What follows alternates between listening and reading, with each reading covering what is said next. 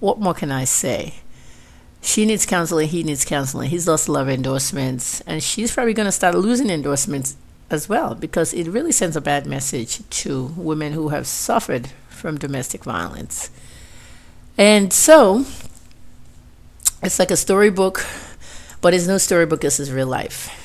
My message to you guys who are young or old, especially you young kids out there, it's not safe to go back to somebody who has abused you. I went through it, and look at the pictures.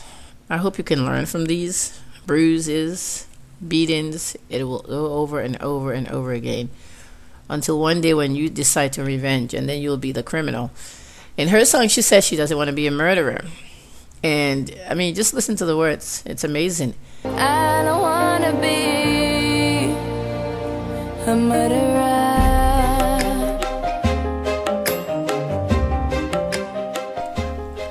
Back in my 20s, there was a movie called The Burning Bed. I think it aired about 1984, 85. Well, the actress name was Farrah Fawcett, and she acted as the woman who was abused domestically. It was really bad. The guy really abused her. It was a husband and wife movie, and one day she snapped. She got some gasoline and poured it on him while he was sleeping in the bed and set it on fire. Pretty much the house caught fire, and he died along with the house. And that's why the movie was called The Burning Bed. Technically, Farrah Fawcett became a murderer. This is just another example of what can happen to Rihanna. And she's already said she doesn't want to be a murderer, so I suggest she leaves now.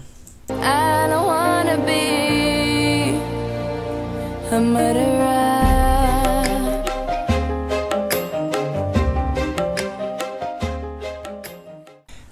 On the other hand, I would like to advise Rihanna to really think about dating Chris Brown again. It's not good for her image now. It's not good for his image, of course. He has not healed, and he has not been healed from counseling. It's way too soon. So, I really wish them some really good luck. I hope she doesn't get even more injured from this. Boy, I'm shocked. Anyhow, enjoy the music.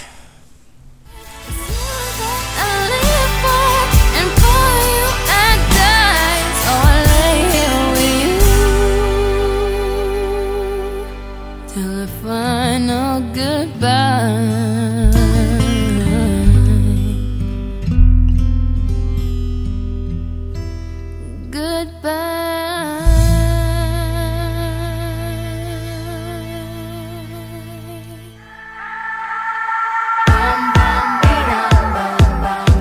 What's wrong with me? Why do I feel like this?